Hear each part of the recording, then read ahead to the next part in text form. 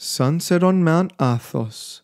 The sun was sinking in the west. Mornings on Mount Athos are fragrant, charming. The darkness of the night is dispersed while the monks are at the Catholicon, the main church of the holy monasteries, singing "Glory to Thee who has shown us the light." One could say that the sweetest melodious voices, the gentle-sounding gongs, and the warm rhythm of the talanda drive the darkness away.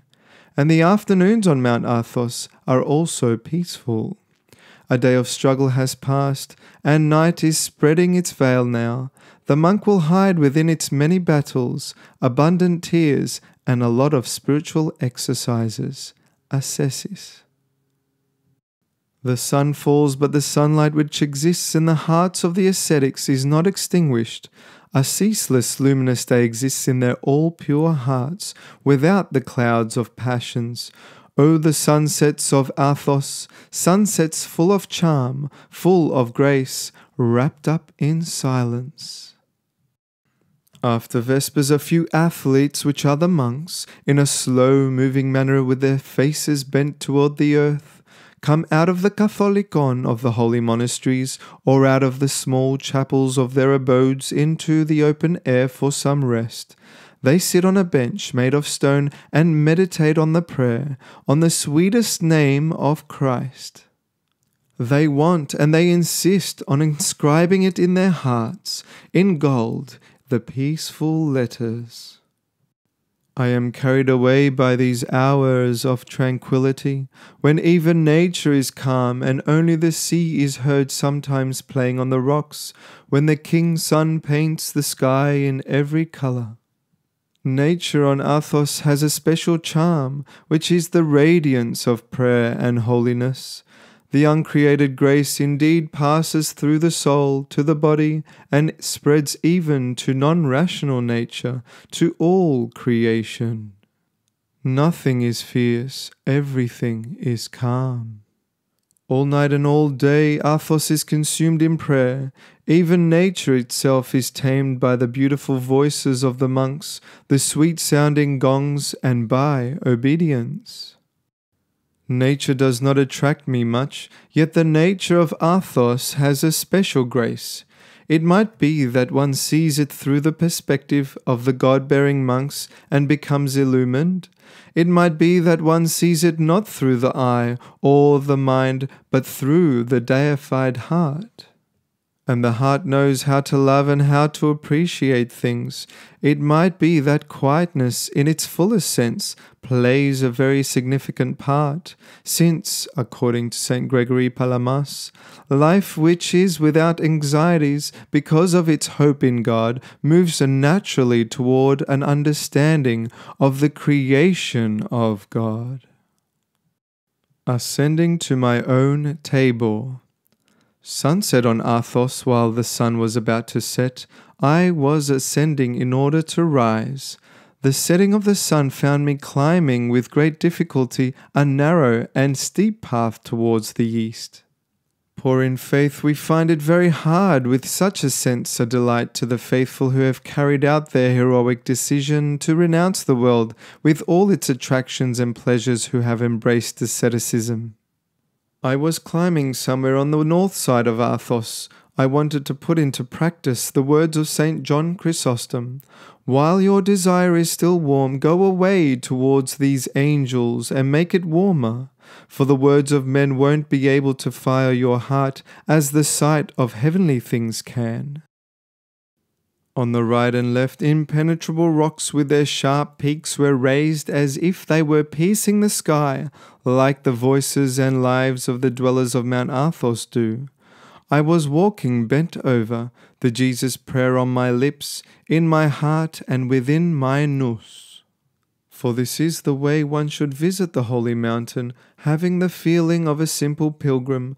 A short distance away from the path among the rocks one could see small houses which are the cells of the hermit monks.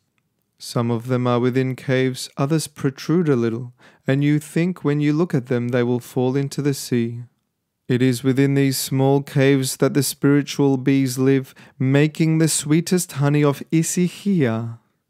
The hymn which Saint Nicodemus composed for the Athonite fathers came to my mind, and I started chanting it. O honeycomb assembled by God, who has hidden in the hollow places and caves of the holy mountain, as if in spiritual cells, the very sweet honey of Issachia. Similar cells exist on the south side of the mountain known as Garulia. There the spectacle is incomparably more amazing. On the reddish surface of the rocks, which gives the appearance of being coated with rust, many dwellings hang together at the summit at a terrifying height. Some of them are caves with their entrance obstructed by walls, allowing only for a small door. Elsewhere, a small projection of the rock has enabled a brave hermit to build a small chapel with a dome, 1 or 2 cells, and a tiny garden from which a wonderful forest of evergreens has flourished from soil transported from another location, giving an exotic view to the landscape. The pure color with which all these hiding places are coated adds to the impression that they look like seagulls' nests. The ascetics communicate among themselves on paths which are not visible from the sea. Climbing them, however, is a very bold decision. Many of the ascetics have not come out of their narrow courtyard for years. That is why there are small graveyards in the more spacious of hermitages and cemeteries, in the caves where the relics of the brothers are kept. On the forehead of each of the skulls, the name of the brother is inscribed, as well as the date of his death. These spiritual seagulls, the doves of heaven who experience God and ascend up to the 3rd heaven, are scattered on the right and left. Anyone who ascends that narrow path on the north side of the mountain, which I was climbing at sunset, notices the same spectacle, and it makes him tremble. He feels the grace of God cooling him, but at the same time consuming him like Moses' burning bush. His memory brings to mind scenes of preceding fathers who passed by that place and now sleep in peace and quietness, waiting for the voice of the archangel, for the coming of the bridegroom to whom they will be wedded. Undeniably his heart is far from the world and all its pleasures. They had been fighting here for a whole lifetime so that they could find peace, and they found peace. They rest now in the bosom of Abraham. The voice of Christ, he is not dead, but he is sleeping, resounds loudly in those remote places. I was ascending with special thoughts and feelings. Quietness was predominant in the area. Once in a while you would hear some wild birds flying above and chirping, or even nightingales singing. Athos feeds many beautiful nightingales. Now and then sounds of dull thuds could be heard. As I went on, I reached a small house, and there I saw a peaceful hermit who was trying to break up a big rock. "Your blessing, Yeronda," I said. "The Lord bless you," he answered. This is the greeting on Mount Athos. When you ask for the blessing, they answer, "The Lord bless you." They know well the importance of Christ for the spiritual life. They also know their own weakness. The Lord is their desire and their true dwelling place. They often repeat his name since they live in his presence. He is the one who sleeps with them, gets up with them, sweetens and delights their heart through the consolation of the Holy Spirit. "What are you doing there, Yeronda?" "Here, my son, I am trying to break this rock in order to make a small reservoir and collect the rainwater, so that I can drink a little. Last year I suffered a lot from thirst. But this is very hard work, even more so without proper tools. What can I do? The body needs water. God will help me. We can have nothing here in the desert, but a little water is necessary. Come to the cell to bless it for us." Me to bless the cell of the blessed, I thought. The impure to bless the purified. I entered the cell discreetly, with great respect. You enter the cell of a hermit with awe as a place of mystery. It was dirty, neglected, but all these things are details for the spiritual athlete. How to find time for this sort of work? He brought me a little water and a Turkish delight, signs of his love. Indeed, in that desert you understand pure and sincere love. The whole heart of the monk is found on that small tray with a little water and the sweet. He offers you everything.